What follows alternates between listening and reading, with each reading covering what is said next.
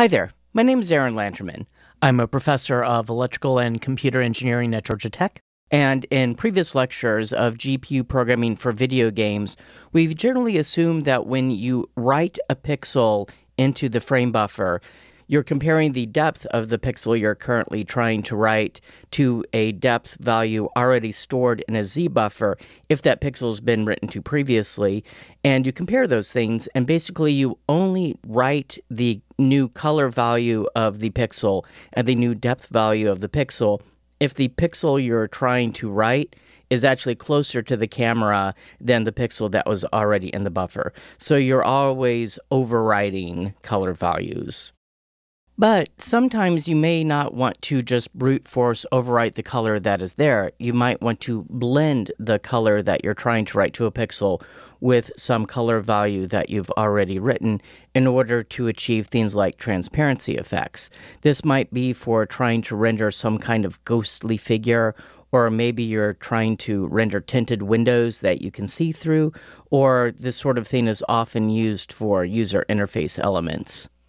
So using different calls in your API, you can set different blending modes to, say, add the colors, subtract them. This is something I haven't seen used very often. You might use this for something like if you're imagining that you're seeing a scene through some sort of filtering lens.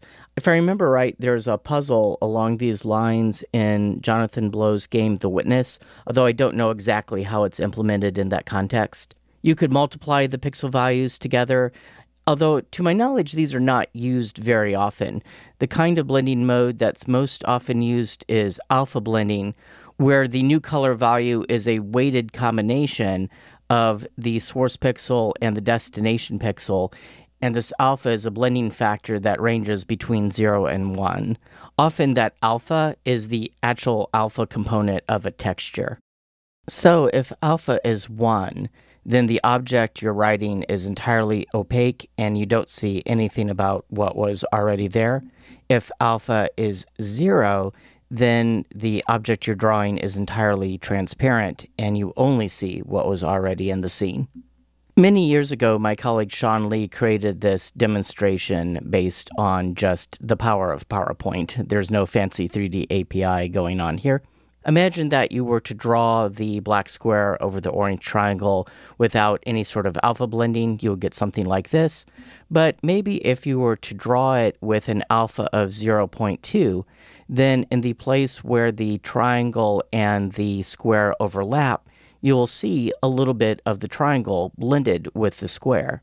And as you increase that alpha value, you see more and more of the orange of the triangle.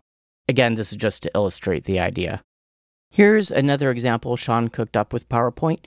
Imagine you have this yellow and black checkerboard pattern, and you were to draw some additional objects without using any transparency effects. So you could draw a blue rectangle on top of it, and then draw an orange rectangle on top of it, and then draw a purple rectangle on top of it. What if we were to do the same sort of drawing, but use the transparency effect? So if we were to blend that blue rectangle with what we had previously, notice that we wind up with some gray here where the yellow and the blue overlap and combine. Blue and yellow are complementary colors such that when you combine them, you'll get gray.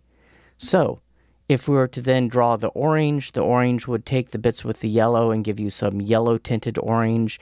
And then when we draw the purple, we get some more complicated blending effects. You get the general idea. If you are not one of my Georgia Tech students, you can check out here. If you are one of my Georgia Tech students, I would like you to go on Canvas and find a video quiz 12.1. What I want to know here is how essential the particular class format was to you being able to take this class this summer. If in-person instruction would have worked for you, i.e. you were in the Atlanta area and available for class during the day, write something like in-person would have been fine.